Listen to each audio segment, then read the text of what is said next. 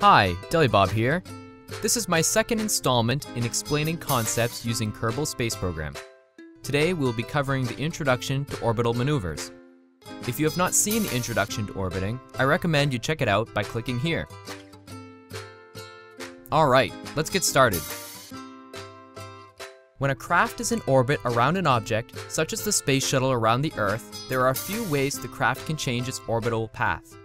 By firing its engines in a certain direction, the craft can change its speed and direction, also known as velocity. When a craft undergoes this, it is called a maneuver. There are three main maneuvers and their opposites a craft can use.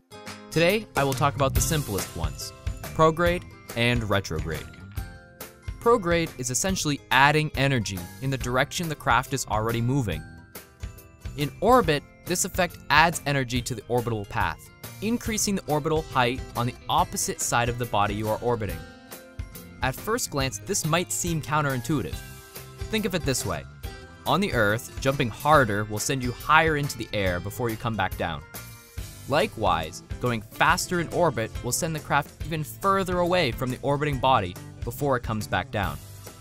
You can see this in effect here, where the shuttle fires its engines prograde. The distance from the planet grows on the opposite side of the orbit. Cool. Now that we have a better understanding of prograde, let's talk about retrograde. No, this doesn't have anything to do with test scores from the 80s. When talking about orbital maneuvers, retrograde is the opposite of prograde. You're thrusting in the opposite direction of travel, like Superman trying to stop a train, or me trying to stop my car from rolling down a hill. As expected, this opposite force has an opposite outcome in orbit. Rather than increase the distance on the opposite side of the planet, the distance decreases when thrusting retrograde, as shown here. This is how astronauts aboard the International Space Station return to Earth. After climbing aboard a return vessel, the craft merely thrusts just a bit retrograde so that the craft dips into the atmosphere. Using the drag from the air, the vessel is then able to slow down enough to return to solid ground. I hope this video has helped you understand orbital maneuvers a bit more. In my next video, we will look at some of the other orbital maneuvers that can be used.